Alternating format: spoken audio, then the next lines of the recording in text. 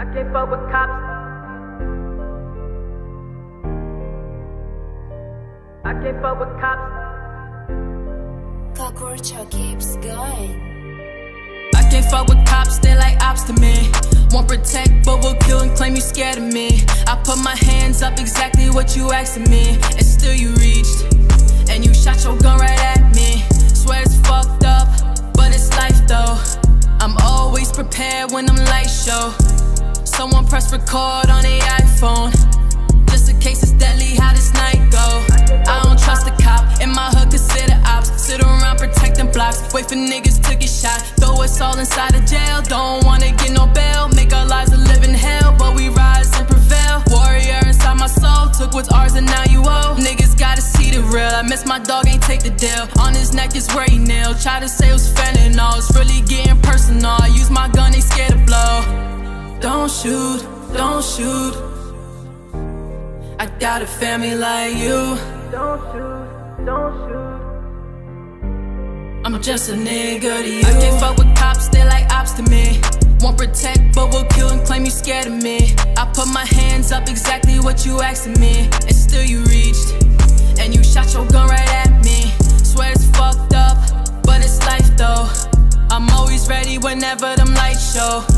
Someone press record on the iPhone, just in case it's deadly how this night go. It goes another cop, shot a nigga on the block. Phones out, everybody watch, when will all this shit stop? Someone finna get that call, wish I can kill the op involved. No remorse, the body falls, white tears in the car to law. How can we protect ourselves if we need to use our shells? Man down, nobody tells, or it's your life as well. They all wanna see us fall, don't wanna see us fall. It's really getting personal, I use my gun, they scared of blood. Don't shoot, don't shoot, I got a family like you. Don't shoot, don't shoot. I'm just a nigga to you. I can't fuck with cops, they like ops to me. Won't protect, but will kill and claim you scared of me. I put my hands up, exactly what you asking me, and still you reached, and you shot your gun right at me. Swear it's fucked up, but it's life though. I'm always prepared when them lights show. Someone press record on the iPhone, just in case it's deadly how this night go. Don't shoot, don't shoot, I got a family like you. Don't shoot, don't shoot.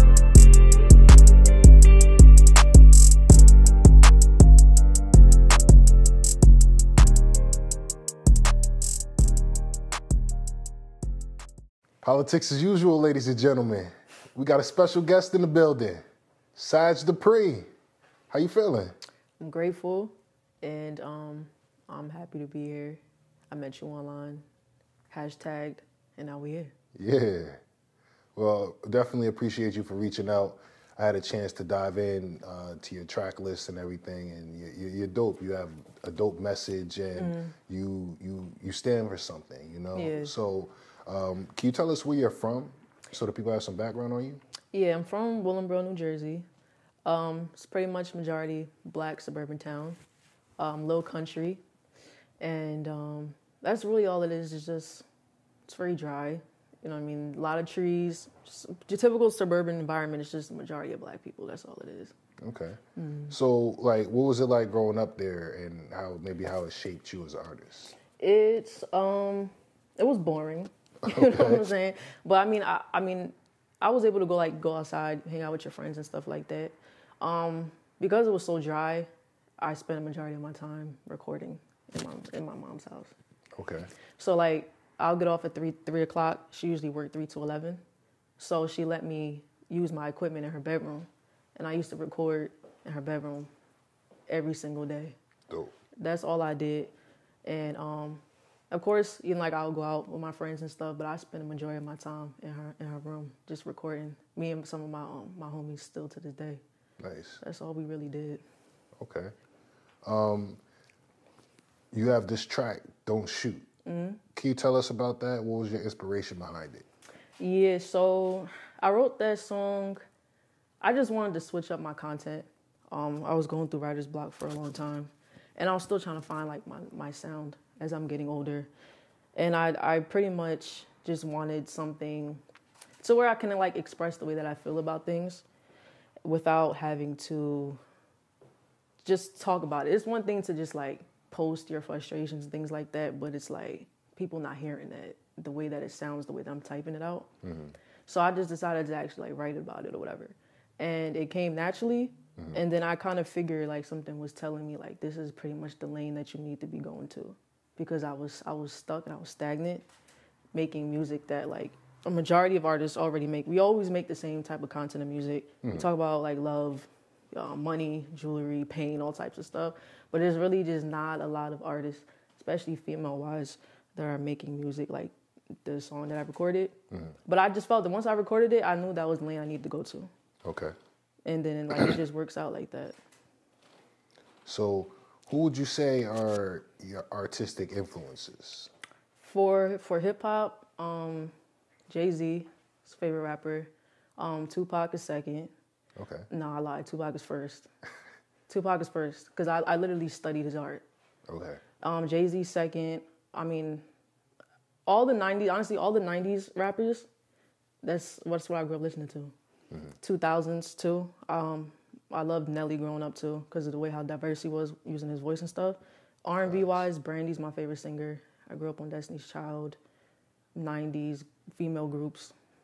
That's where it is, 90s and 2000s. Okay. Yeah. You can't go wrong with that. That's the golden era. And then the early 2000s was amazing, you know, so. Yeah, that was the time where like every artist came out was different. The sound was different. You just know who it was when you listen to them.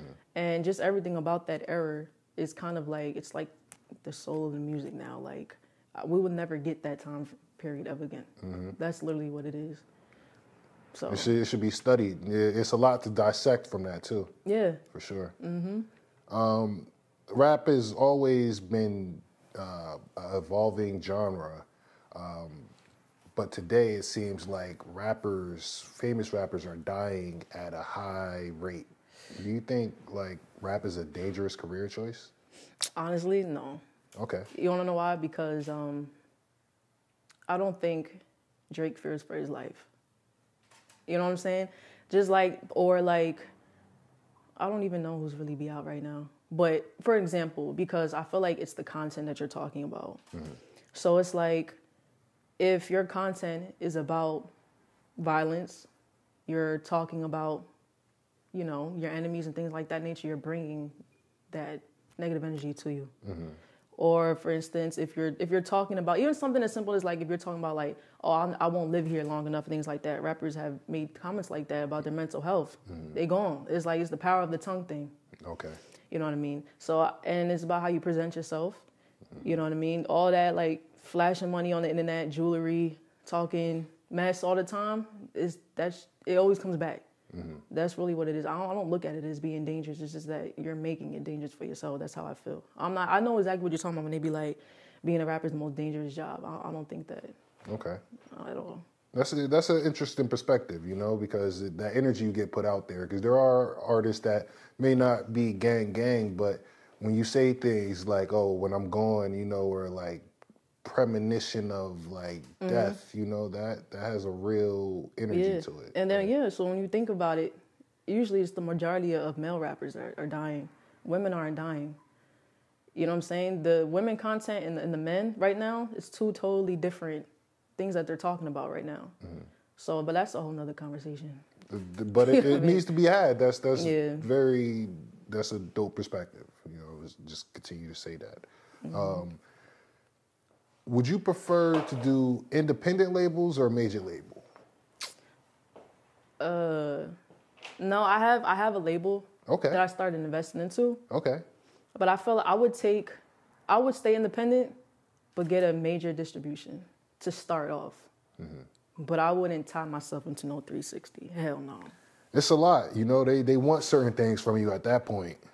Yeah, and I don't know. Me naturally, I like to have control, and I need control of my own stuff, and like to be able to release when I want to release, make the music I want to make. Don't have me come in here straight rapping and then tell me I gotta go pop. You know what I'm saying? That's usually how it works. Yeah. But I feel like a distribution deal for independent artists would be like something that's beneficial to the next level. That's my opinion. I agree. Yeah. I agree. You talk about control. One thing I noticed I've seen from your IG is that you have crowd control. How important is it to have that as an artist and do live performances? See, I didn't always have that though. Okay. And I mean, I'm still developing it. It's more so of, I learned it's the confidence part. Being confident in the music that you're performing. When I was making previous music, I loved it, but I wasn't confident performing it. And that's what also made me sit back and have to rethink about what type of content of music do I want to make? Like, what do I want to talk about? So when I started making the song like Don't Shoot and the rest of the songs for the EP, I felt confident performing those songs. And that's another reason why I said it let me know that I was like, this is the path that I'm supposed to be on. Okay. And not only that, people feel that though. It's different. It sounds different. I'm talking about things is different. So it's like, it made a big difference than my previous performances. It was just the confidence and the message that I was presenting. I agree. You feel like a professional of the sorts. You know, this is you know this subject in and out. You know? Yeah. Now for real, and I studied that subject like thoroughly, and then it's like I'm not the type of like artist that's like crazy on the stage. I don't be jumping all over the place. But like I said, I studied the way Jay-Z performs. He's not a jumper around, but he has crowd control the way that he can perform. And I know you've seen him probably perform before. Like, he don't need to be doing all the extra stuff. He knows how to rap, and he knows how to control the crowd, even if he was standing in one spot. And that's just like for R&B. Mariah Carey don't got to do all that. She stands in one spot and performs the same notes. Crowd go crazy. That's what it is. Like, that's how I look at it, though. Everybody can't be Sasha Fierce, you know? No, for real, yeah. That, like, you got to find what you're comfortable with. Because I know I'm not the jumping around, be acting all crazy. I'm mad, chill, mellow. Yeah. But the way, like, I watch how Jay-Z performs, I was like, that's exactly what I want to do. Like, And they be into it. People, he gets you knowing all the words. You be like, yeah, I know this song word for word, you know? Yeah, he don't do a lot at all. Yeah. Do you have any hidden talents? Yeah, I mean, I could play basketball, like, for real. Okay. Yeah. So you hoop for real. Nice. Yeah, like. Okay. I was a 3-point shooter. Okay. I could play point guard, power forward. I played center. Okay. Yeah. So you hooped like collegiate? I did. I started at age 6. Okay. My dad used to take me all over the place to play basketball. Nice. I remember I did have dreams of being in WNBA. Okay. And then I remember I used to play street ball in Brooklyn when I was younger. And then I played in high school. I went to a community college. I played for like a year and a half. But I started just like not loving that sport the way I used to for some reason. I feel like when you go to college, it really tests you if this is really something you want to do. And it wasn't. That's all. You know, it's, you know, that's kudos to like professional athletes because that is a dedication. You know, like how you dedicate to your craft, the work you put in. They putting in that work for that sport, you know? And this is like, you know, they'll crack on like the 12th guy on the bench, but it's like, oh, he's making more money than most people will ever make, you know? Yeah. Basketball is it's a mental thing. Like, and that's another thing. It was like a challenge. But running all them laps, I wasn't with none of that. It was too much of the physical for me. But at the same time, this was still during a time period when I was doing music too. Okay. And then I chose what I loved more. You know what I'm saying? That's really how I went between the two. Facts. How would you say you manage your mental health? Damn. All right, I'll say 3 things. 1, I could write something real quick. 2, I probably just go quiet for a little bit, need time to myself. 3, I could read something. I'll try to learn something new, at least once a week. I think that helps too, to kind of stimulate my mind a little bit. Yeah. So that's pretty much all I do. It's nothing special. Yeah. I don't go to therapy or nothing. Kind of find my own therapy. Yeah, that's your own piece though. You know, you need that. That especially the first one you said, where it's write something. Writing your thoughts, writing it down, however you write it down, is therapeutic. Yep. Yeah. There's this thing it's called like a artist depression phase. And I feel like every artist went through that phase, or even still goes through it, no matter how big you are. It's kind of like the phase of like, you can go through writer's block, or like you just feel like this ain't for you no more. you know, all that crazy feelings and stuff like that. So I went through like those moments. Like, I think I started music a long time ago. So I went through those phases a lot. So I figured like the way to balance it out is to probably just, as soon as I feel that way, you just write it down. And then eventually it just become a song. Yeah. You know what I mean? And then it works like that. Okay. So. Okay. We talked Don't Shoot earlier. Can you tell us about your upcoming project, Open Eyes? Open Your Eyes? Yeah. All right, yeah. So the Open Your Eyes, that was pretty much the transition of like coming into like a new person in a sense of kind of being more involved with wanting to do more within the culture itself. And I know a lot and I'm knowledgeable on a lot, but I just needed to put it in the music because we know that music is the expression, it's emotion. Everybody loves music. And so I figured if I could make a catchy project, catchy hook and things like that and still deliver the message, people gonna like that. You know what I mean? So then I started the first track with the Open Your Eyes one because I wanted to talk about the issues within our community of how like we have like all of this talent and we have power that we don't even know that we have. But it's hard to activate that power because we don't stick together as a whole. Agreed. That's the problem that we have. We can literally do anything we want to do, but it's too much of the killing each other, competition with each other. I'm not trying to put you on. You know how all that stuff go. So I made a song to start the intro of like, no matter how, like, we supposed to be like brothers and sisters. We're not blood, but that's how we supposed to feel towards each other. And there's enough money for everybody. So then from there, it jumps into the Don't Shoot to now I'm changing it to going about how our people are treated in the eyes of the law. And, you know, that's been going on since the police was created. You know what I'm saying? Shift from that, I go to For Granted, which is just about like a friend. It's like if you had a friend or whatever, and they just switch up on you. You done gave them everything you have. You my brother, you my sister, I got you for whatever.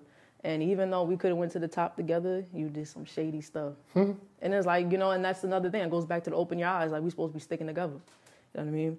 And then the last song I close with is Closure. It's just a breakup song, but it's just kind of, yeah, it's literally a breakup song. It's nothing special about it, but it's just, I wanted to end it like that just because closure is kind of like closing a chapter in a healthy way.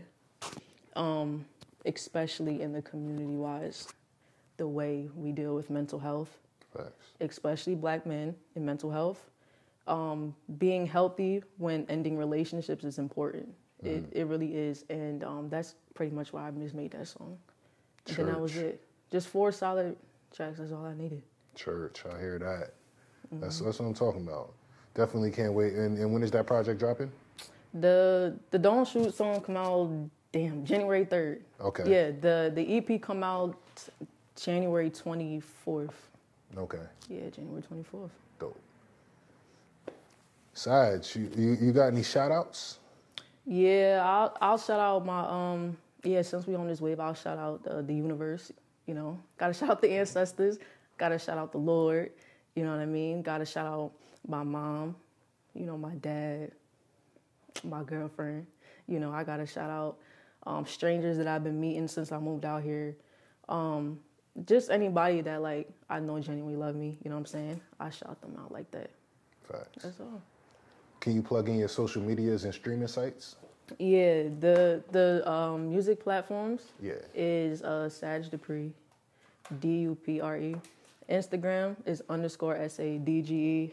Twitter, Sadge Du'pre. I could have added the D.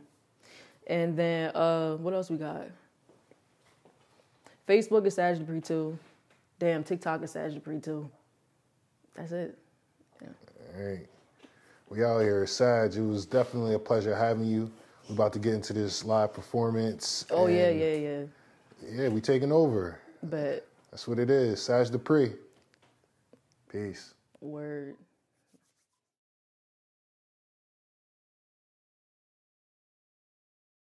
P.A.U. Studios, shooting everything. Movie status.